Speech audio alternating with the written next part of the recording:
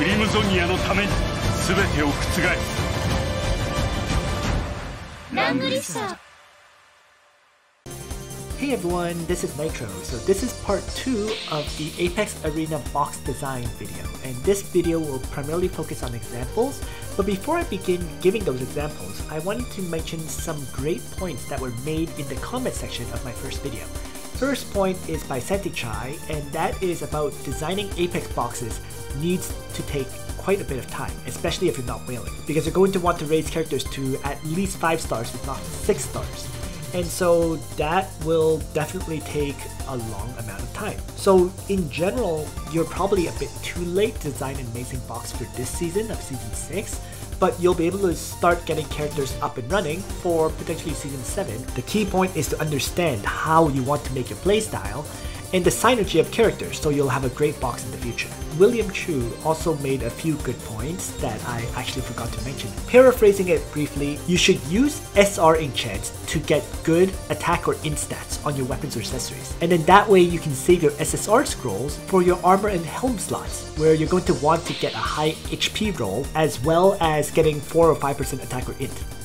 And on screen right now is some of the rolls I got with my SR scrolls on my weapons. So you can see here that in general you only get 2 stats rather than 3. Getting 3 stats is possible, but generally speaking when you do get 3 stats, the 3rd stat is not going to be great. Overall, this does show that you can get pretty good rolls even using SR scrolls, so they are well worth using, and you can buy SR scrolls every week from the store, 50 of them. So now let's go into the demonstration of Apex Arena boxes. First, let's demonstrate a box that is quite similar to mine by Strategist Fieler. He got into Langrisser Reg around the same time I did. I think we both got into Langrisser Reg in the 3rd week. And unlike my box, which was Legion of Glory, Origins of Light with a side of Mythical, he is running a Protagonist, Glory, and Yeles mix with a bit of Mythical as well. His box, the Mythical characters in it are Juggler, Hobo, Yulia, Rosenseal, and Rin. The Yeles characters are Landius, Rachel, and Hobo. And of course, it's worth mentioning that most of these characters are also protagonists, right? Landius and Rachel, in particular, are protagonist heroes, and as is most of the Legion of Glory heroes, like Ledin, Elwyn, Rin is protagonist, Ares is protagonist, Chris is protagonist, Tierras is protagonist, Matthew is the protagonist faction buffer, Liana is the protagonist, and Almeda is there as protagonist and Legion of Glory. And actually, Almeda needs to be mentioned because Almeda is his meme character. It's not that she's amazing, but that he likes to use her. With that said, Almeda does offer some flexibility to his box. Almeda provides healing via her talent, debuffing via her talent, and Almeda also can both AoE and single target. Even though it's a meme character, it offers some utility in his box design overall.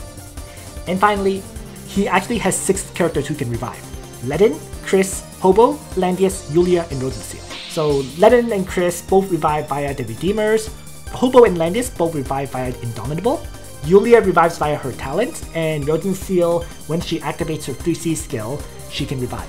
So there's enough revivers to make it very difficult for characters like assassins like Zirda to kill things.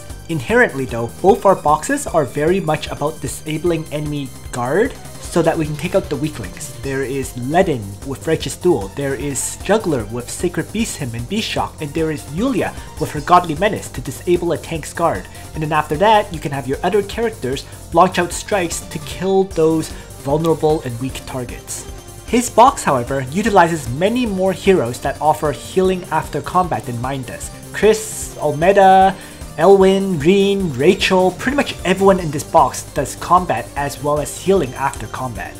Next then, let's talk about single target assault boxes. Several people have already gotten into Langrisser rank with these boxes, such as Sentichai and Michizak. The basic idea behind these boxes is that you bring 7 to 10 high mobility strikers.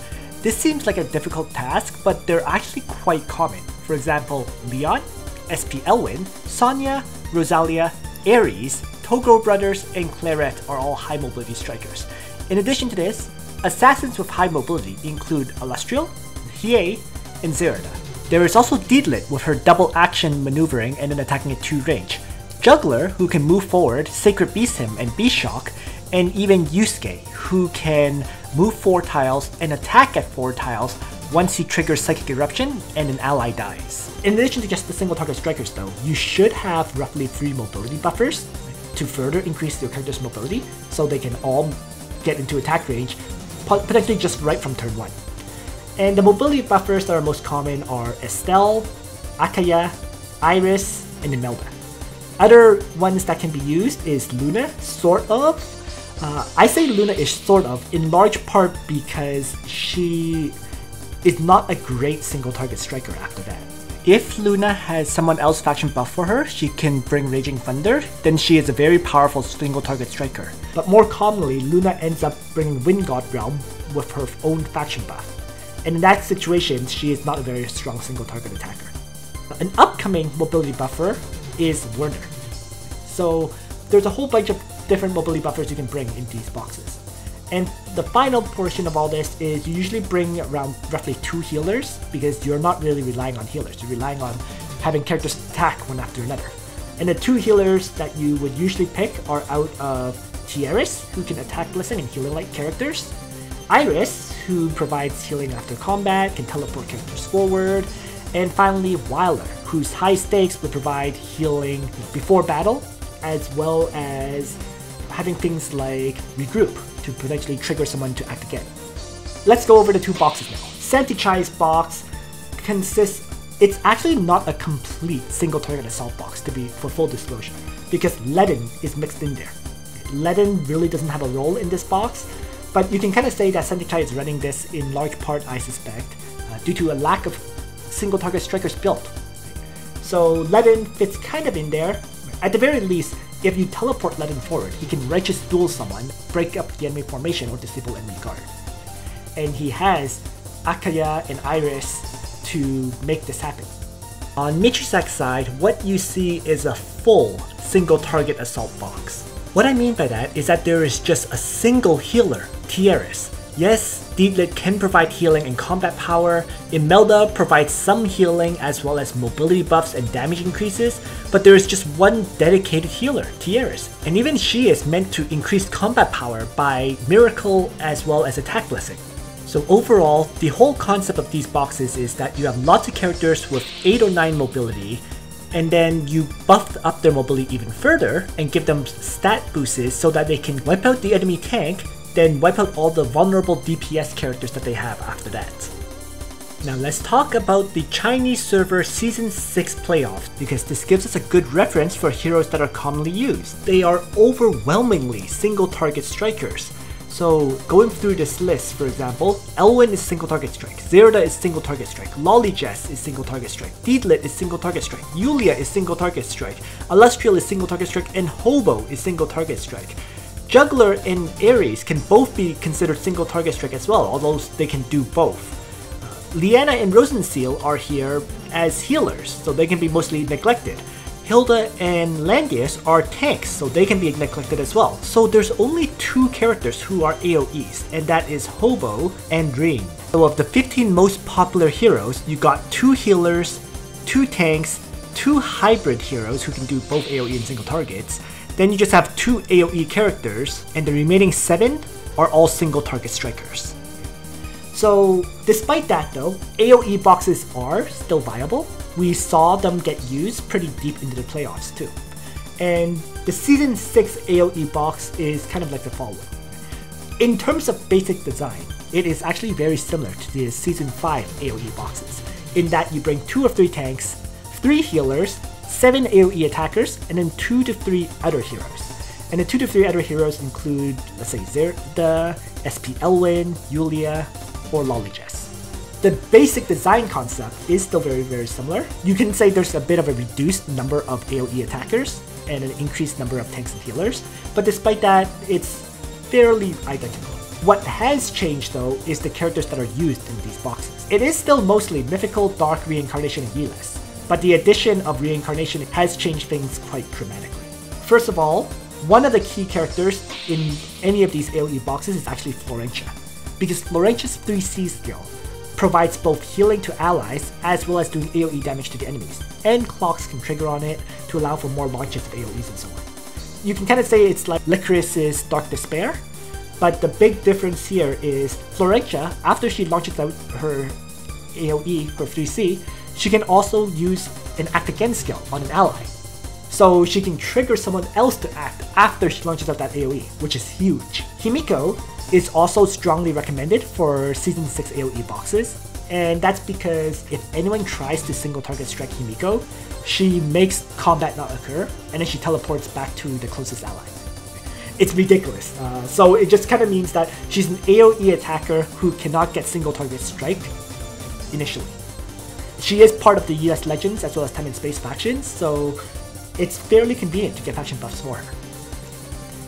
And finally, worth mentioning is Hilda, who is the new, I guess, reincarnation tank, buffs up a lot of these AoE attackers that you previously used, such as Arianrod, such as Florentia.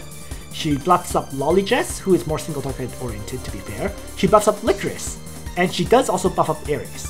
So a lot of the AoE attackers, or a lot of the heroes you use in your boxes, will be buffed up by Hilda. Overall, my concluding thought is that the Season 6 AoE box, broadly speaking, kind of requires you to whale, for good or for ill. Because you're using so many of the new heroes that are released during the season, that in order to have them at 6 stars for use during the playoffs, you better have spent money. Right? You're not going to have Hilda properly built unless you've drawn like crazy on the banner. So next, let's talk about Assault AoE boxes by comparison. So the whole concept behind Assault AoE boxes is that you're going to crush the enemy with AoE strikes regardless of your character's time. Like, the goal is to kill off more enemies faster than your character's time, more or less. You're aiming for a very short fight, a very quick battle. So it's kind of like YOLO Assault, if you will. And plus, it's not really meant for the playoffs. The whole idea is you kind of ban Rosenziel first and try to apply lots of debuffs on the enemies while launching out the AoEs on them. And these kind of boxes need some way to deal with Juggler. You need to stop Juggler from healing up characters between AoEs. And the ways you can do it is, for example, Acid Burn, the AoE can apply cannot be healed debuffs on all the enemies, such as bringing Egberts. Listel can heal Reverse Soul. Right? Zerida can actually assassinate Juggler in one shot if she attacks him with a Crystal Stinger equipped. What you need for these kind of AoE Assault boxes then is you're going to need roughly 3 mobility buffs in order for your characters to be able to move that far to hit the enemy. So the mobility buffs most commonly would be something like Werner, Akaya, Estelle, those kind of characters. And finally, the tanks you bring would usually be 3, and they're there purely for temporary protection. The whole point of this AoE Assault box is you don't really have healers. So your tank is there to temporarily protect your characters against long-range threats like Ares and like Elwyn in his SP class. And so the tank will tank that hit, revive, and then allow your characters to get to work and so on. So finally, you might have some characters who are single target strikers to help finish off the enemies as well. So and these characters would tend to be like your mobility buffers. Right? For example, Werner, who mobility buffs, is also a pretty decent single target striker. Akaya, who mobility buffs, is also a pretty decent single target striker. Your tanks can single target strike, or in the case of Estelle, AoE, and so on and so forth. So it's like no healing, full assault, kind of like the AoE version of Michizak's box, if you will. Just keep attacking and striking, and end the fight quickly. So now, for the final point, let's look ahead at the Season 7 box designs instead. And with any season, we always have to look at the banners that are being released during the course of that season. And fortunately, since we're on the international server, we get to see what banners come up on China. And what we've seen so far is there's going to be a Kruger and Vincent banner, a Patsier and Toa banner, and then the most recent one is the Lord of Crimsonia and Sissy White banner. But overwhelmingly, what you can say is we see 4 characters that are basically Empire, Mythical, or Dark. And these characters are AoE attackers. So Kruger, Vincent, and Lord of Crimsonia are all AoE attackers, and Vincent can revive once, while Lord of Crimsonia can actually revive multiple times. His revival is a passive that can actually refresh itself. So it adds a very interesting element. overall, what we're seeing is Empire, Mythical, Dark get more AoEs. In addition to this, Bernhardt is getting his 3C faction buff, and what that one does is, first, it's a faction buff that also gives all Empire heroes plus 18% damage dealt increase when entering combat. Secondly, when he activates his faction buff, he also gives himself plus 1 mobility, plus 15% damage, and plus 1 skill range.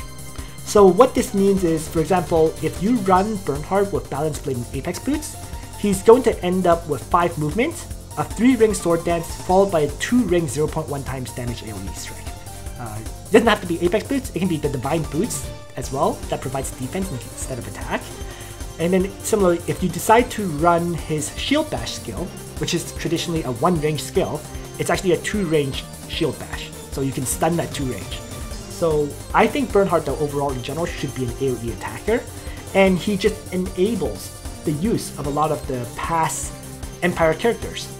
For example, Leonhard is part of Empire, Sakura is part of Empire, Florencia is actually part of Empire, SP Elwyn is part of Empire, Ares is part of Empire, Alte Muller actually gets an SP class coming up, so he can return to boxes. So a lot of those older AoE attackers, which no longer really see use, may very well make a return along with Bernhardt. So we're going to definitely see Empire return as a faction. And of course, the new heroes, like Vincent is part of Empire. Other than that, the final thing worth mentioning of these 6 new heroes is Sissy White. Sissy White is a Glory and Princess character who is an Act Again healer. And what's unique about her is she also can summon mercenaries. So, and these mercenaries are like, it can be, let's say, a Lancer mercenary that can guard. It can be a cavalry mercenary, and then I think it can be an infantry mercenary. So it definitely adds a very interesting element. You having yet another Act Again healer who can also summon mercenaries is certainly a good thing. I can see Legion of Glory potentially becoming a faction where you bring lots of characters to provide Act Again. For example, you have Liana providing Act Again. You have Sissy White providing Act Again. You have Akaya, who can turn her Wolf Summon into an Act Again effect. And then, of course, other characters who can Act Again who exist. They're not part of Legion of Glory, but Florencia can Act Again, Wyler can provide Act Again by a regroup. So there's lots of Act Again characters who can certainly change things and make it interesting. Like, if you maybe trigger Act Again 3 times on a single turn, you're probably going to wipe out the enemy pretty badly if you get 3 additional actions while they can't act at all. And that is everything I wanted to say about box design. So thank you all for watching. I hope you've got some ideas or some interesting concepts out of this in terms of figuring out your box design. If you don't pull anything else out of this video, I would say the key point to keep in mind is use a tank who can faction buff up the other heroes that you use. That will enable your box much, much more. Thanks for watching, everyone, and on that note, Nitro out.